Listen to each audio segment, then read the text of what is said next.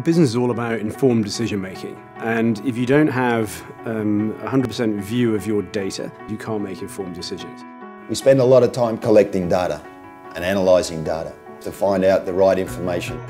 The whole point of this transformation is to make life easier, to enhance your capabilities, to make life more productive and safer, and to build a bigger and better Barrick, effectively.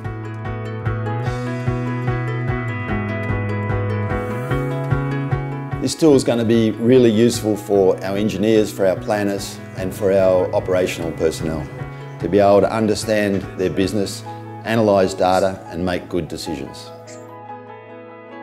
So what we needed was something easy to use, simple, and data-rich. So we started with a structure, the value driver tree.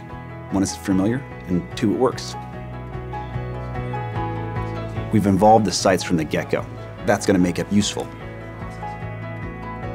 I wanted to give them access to as much information as possible to help them figure out where in Barrick do we have little pockets of excellence that maybe they could learn from.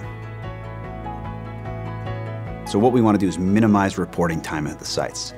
So in any given month or any given year, when you look at this, you can really understand a business and understand how the business is performing. So we've got operators, the mining manager, the operations manager, the maintenance manager, are all very excited about the project. They see opportunities and they see that it's easy to use. The tool is friendly, it's easy to go, and just with a click you just do the drill down, you already have the graph set up. I think it'll add a lot of value to the business, being able to dive into the different nodes and seeing the value drivers there. We're not going to get it right away, so whatever feedback, by all means, provide it to us. We're going to prioritize it, and we're going to make it more and more useful. I think the biggest thing that we're trying to use the digitization to do is create better conversations.